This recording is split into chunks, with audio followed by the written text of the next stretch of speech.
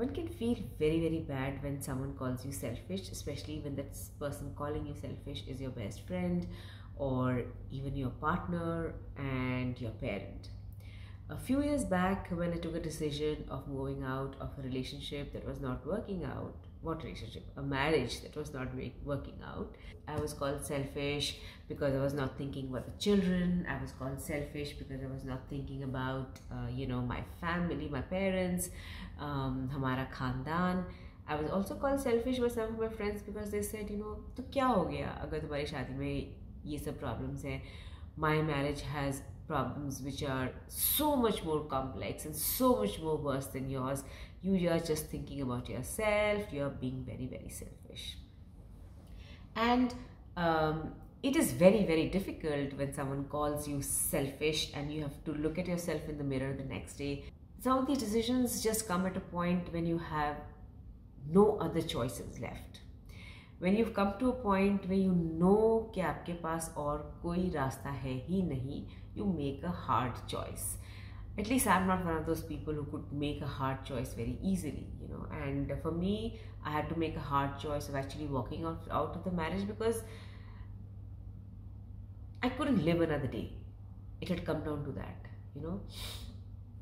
And of course, I was scared. And when you're so scared, you're unsure of yourself, and someone turns around and says you're being selfish, you can feel small, you can feel defeated. I felt all of that. And the worst thing is then you start questioning your decision that, क्या मैं really इतनी बुरी हूँ? Am I such a bad person? 23 years later, I can tell you that being selfish for myself was the best decision I took for myself.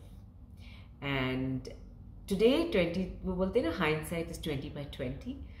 And today, when I have 23 years and behind my decision, and where I am today, I'm in my 50s, and I see that my daughters, जिनको सबने बोला था अरे divorced घर की बच्चे हैं इनका क्या होगा, they have turned out to be one of the most confident young women you will ever meet.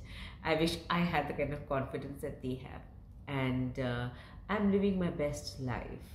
I went on to find the person. I actually manifested my husband, I think, and that's why I really believe in the power of manifestation, because I'm really living the life that I wished for. And two things you must take from this video. The first thing is learn to be selfish for yourself, and I'll tell you how to do that. And the second thing is learn the art of manifestation. You can live the life that you wish and you dream for. You can in fact create your life the way you want it. That is the power of manifestation. So let's talk about being selfish for yourself. Here are 5-6 things that I've learned in situations where you have to stand up and just think for yourself. The first thing is when people tell you things that are disrespectful to you, right? They may say things very casually, or they might say it, I feel sometimes people just say it because they feel that they must tell you things, and sometimes they might make a mistake of saying something which is disrespectful for you. Either ways, if it's hurt you and you go back to them and say, hey, this was very disrespectful of me, and they go back to justify what they said, or if they try to explain to you why they said it, or if they try to, kind of sugarcoat the whole thing and say, oh, this is why they did it, I think one needs to walk away from such kind of people, because they're really not understanding what is it that you're trying to say. The thing is, it doesn't matter why they said it, it doesn't matter how they said it, it doesn't matter what their intention was, it doesn't matter what results they were expecting. The bottom line is that this was disrespectful for you and you felt disrespected. Somebody who cannot respect what you like and what you want, it is all right in your interest, in the interest of your self-care, that you walk away from that person. If it means putting some distance between you and your best friend, or distance between you and your relative, or distance between you and your colleagues, or distance between somebody who you really look up to, it's all right to be just selfish at such a point.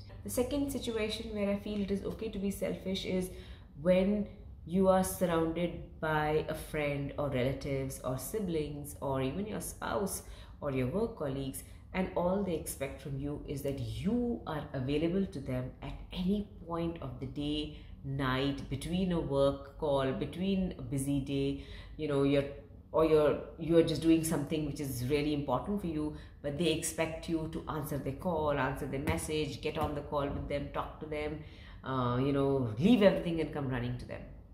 Because such kind of people don't respect your time and don't respect the fact that you could also be doing something. They're just so self-obsessed and they believe that their need, their situation is the most important thing. And you see this behavior repeating over and over again. It's all right to get a little selfish and say, you know what, I need to set boundaries. It's very important to set boundaries and let other people know, listen, I care for you, I'm there for you, but that does not mean I'm there for you 24/7. I also need space for myself. And it's very important to have space for yourself because it is in your time that you're able to do your best work or give the most attention to situations or to people who are dear to you or important to you. If we don't set boundaries, we tend to become people pleasers. And there is absolutely no limit to how much people can push you. And there is absolutely no limits that you will not go to if you are a people pleaser.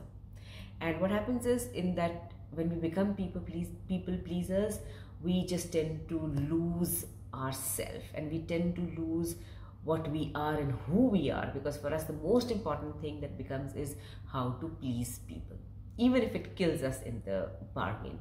And if we go down that route, then we are only getting down the route of self-destruction, because people can keep expecting more and more and more and more, and you can keep giving more and more and more and more, and yet not make those people completely happy with you.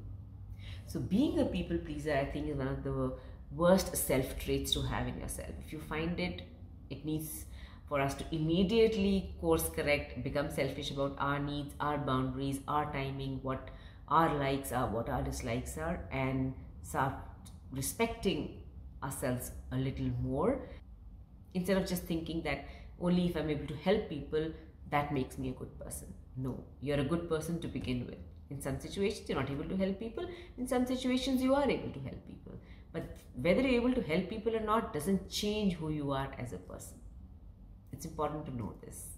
And once we are able to understand that we as people are important, that our situations are important, our problems are important, and the fact that I need to prioritize myself over other people, we actually move into a more positive frame of mind. We actually start practicing the first principle of self-care, which is prioritizing yourself and filling your cup up. There's a big, now people of course realize it, but about 25 years back, there was a psychologist which came on Oprah Winfrey, and she said, think about yourself first. Apply the same principle of when you're flying in the air, you get instructions that put on your oxygen mask before you put your child's oxygen mask. Because if you don't put your oxygen mask, in the process of helping your child put on the oxygen mask, you could actually faint. The child anyway can't help themselves, right? You have to be there to help them. And that psychologist got a lot of, a bad press and a lot of brickbats, because they said, how can a mother put herself before her child? But today is an established fact that fill your cup up. When your cup is brimming over, is falling over with joy, positivity, self-respect, and happiness and success, you are able to give that to other people easily, because aapka to cup is already full, right? It's just falling over. So it's easier for us to give it to other people. But जब हमारे पास कमी होती है, you can still find the generosity of your heart and give it. But if you keep giving and giving and giving, remember, that's coming from you. And if we are not whole, we'll never be able to give wholeheartedly. And that behavior being repeated over multiple times over a long period of time will only leave us sad, might also leave us very bitter, right? Because when we've helped somebody, when we didn't have it, and we still give to someone else, and that person thought, acha, this person already has so much of it, so what, they don't value it as much. But then tomorrow we might feel, oh, this person didn't even value this, when I gave it to them when I didn't have it. It's a simple thing like, your friend asks you for money and you don't have that money, but you want to be generous to that person. You say, you know what, I will still give that money to that person. You may take a loan from another person and give that money to them. And that friend of yours does not know the trouble you've gone through to get that money, and might spend that money and not return that money to you in the time period that you expect it to be returned. Your thinking is going to be that, look at this person, I helped this person, I took a loan and gave this money to this person, and she's not even returned this money to me. But the other person doesn't understand the value of what you've given them now. They don't even know the trouble you've gone through to get that money. But if you have like a ton of money and you've given a little bit money to someone else, that urgency of getting that money back to you is not there, right? And you're able to continue to be in a positive frame of mind. So I really feel that give what you have a lot of, and only give once your cup is full.